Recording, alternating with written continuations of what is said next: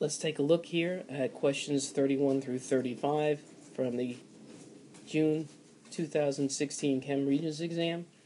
31, which notations represent hydrogen isotopes?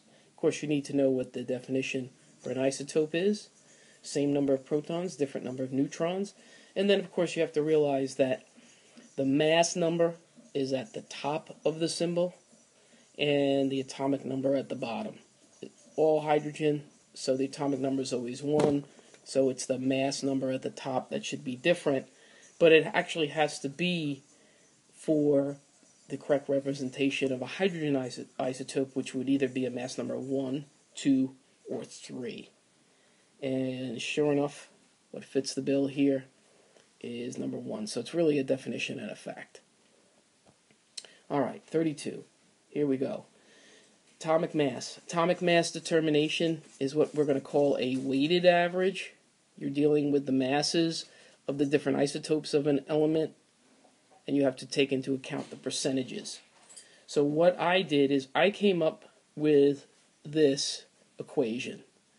So it's the atomic mass, for example, for gallium-69 as 68.93. Then the percentage that it's shown in nature, which is 60.11 divided by 100, and I'm going to add to that for gallium 72, 70.92, and the percentage, of course, is 39.89 over 100. Now, you can play the matching game here. The only difference is that the 60.11 divided by 100 is 0.6011 times the 68.93, and of course the 70.92, it's 0.3989. So what they did with the answer was they got rid of the percent and just divided the percents by 100. You could also just calculate each answer and match it to the equation. Whatever you think works best for you works for me. But I like working with an equation because it's the same each time. Alright, let's go to 33. So obviously, let me go backwards. 32 is definitely a skill, and you can definitely maybe hear our dog Redford, who I like to refer to as Rutherford, in the background.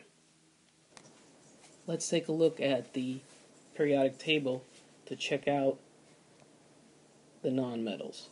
Now, what you need to do here is, of course, remember it's your semi-metals. There are 6 you need to know for New York State, 4 that are on the staircase, as I call it, and the 2 right below. And anything to the left of that staircase, are metals. And anything to the right, of course, are our non-metals. So, what you're asked is, what represents the non-metals? So all you're doing here is finding them based on location, location, location.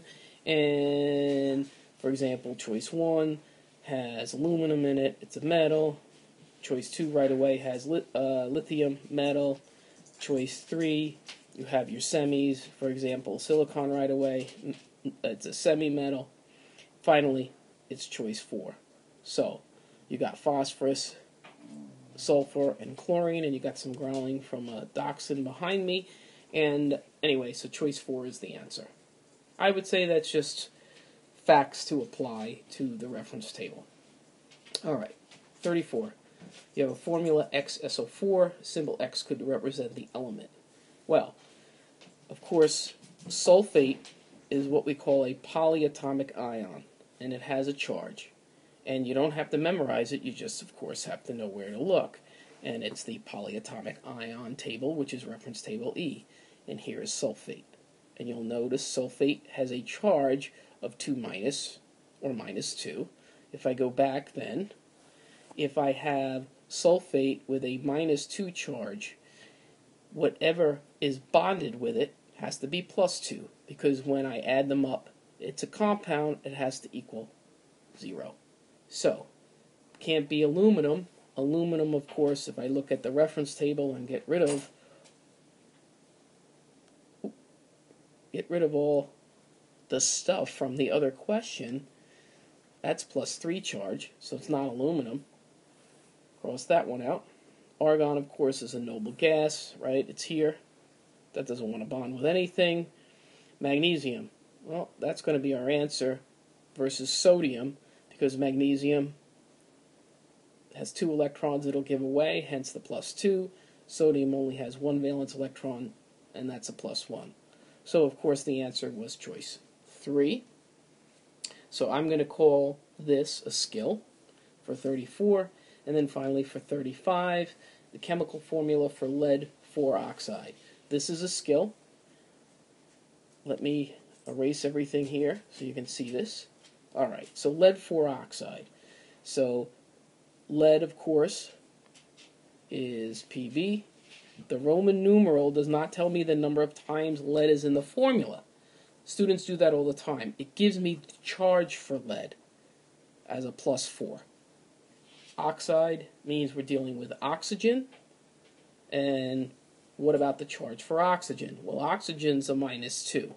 Well, how do I know that? Well, oxygen has 6 valence electrons. It wants 2 more. The simple, of course, way to know is you go to the periodic table, you find oxygen, and there it is. You can use your oxidation states or numbers here for also charges when you have elements as ions. So it's kind of an easy way to do it. So lead wants to give away 4. Oxygen only wants to gain 2 each atom. You have to balance it out. And probably what your teacher told you to do is to crisscross the numbers. So Pb2O4. But here's the thing. We're not done. And this doesn't match any of the choices. And the reason for that is we're going to go ahead and we're going to divide by 2 and simplify this to PbO2. And there is my answer, choice 1. So there's a few steps here, and that's why I call it a skill. Practice it if you didn't get it right the first time. There are a couple of tricky questions here, including 32 and 35. Keep working hard, and good luck.